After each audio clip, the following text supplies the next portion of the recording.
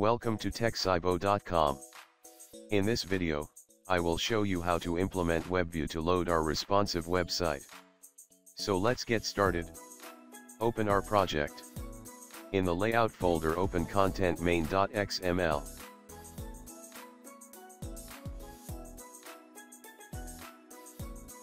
Now delete the Hello World text view. Drag and drop WebView control.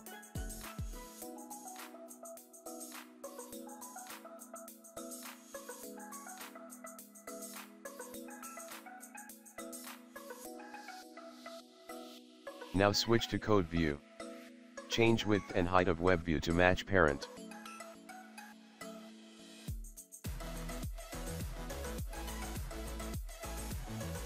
Change the ID of WebView. Now switch to design view. Here we need to remove the default paddings.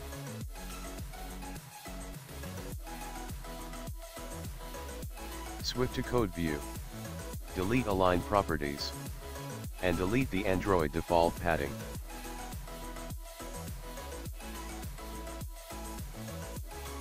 Now switch to design view. Now our WebView is correctly placed. Now before going any further, we are going to create an Android app that uses the internet connection of the device, so we need to add internet permission. So open Android manifest.xml. Add the internet permission. Now let's do some Java code. Open main activity.java.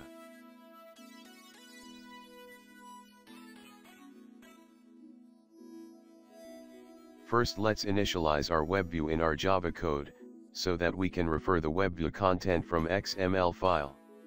Let's call this my WebView.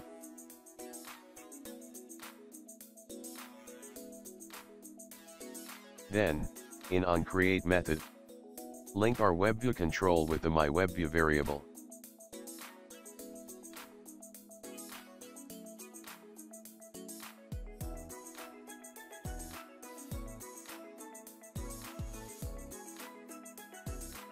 Now we want to set some settings for our WebView. So create a new web settings variable. 99% of websites uses JavaScript to load their content. In default, the WebView not supporting JavaScript. So enable JavaScript. In the load URL, type your full website address. Now let's run our project.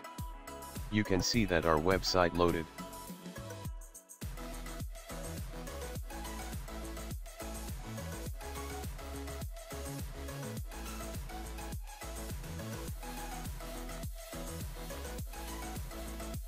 But when you click any link, it forced to open link in external browser.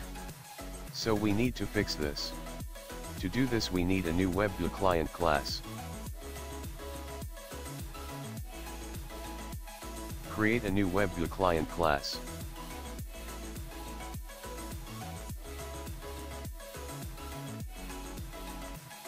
Add should override URL loading method.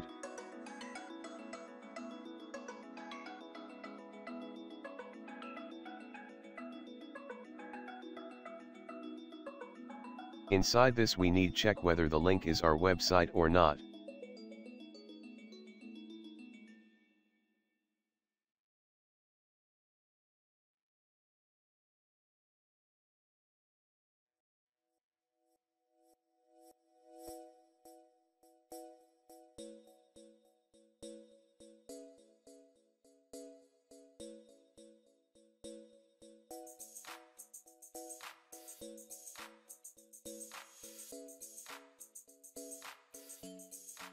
Pass the website name.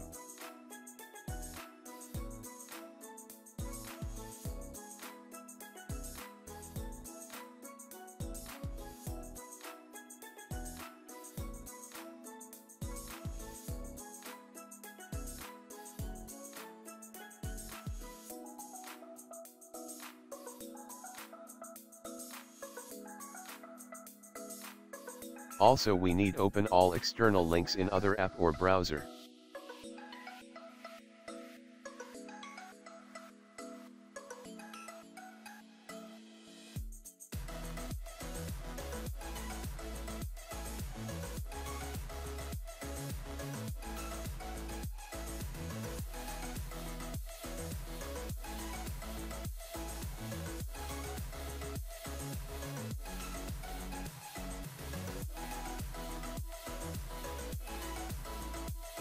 Remove the HTTP from the URL, otherwise you will get error.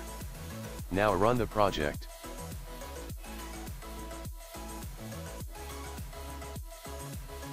Now the links are opens in the same WebView.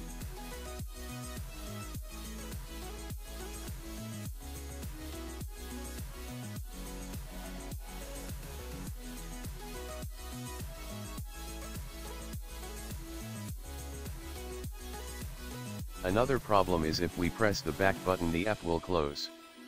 We do not want this. So let's fix this issue.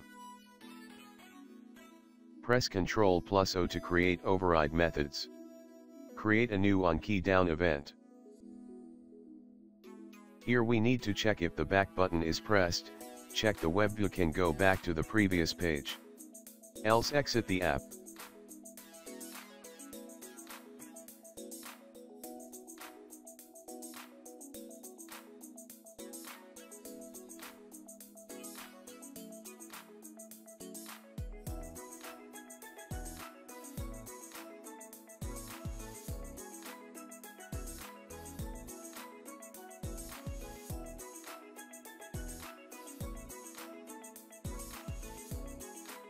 Sorry, I forget to add the case statement. Now run our project.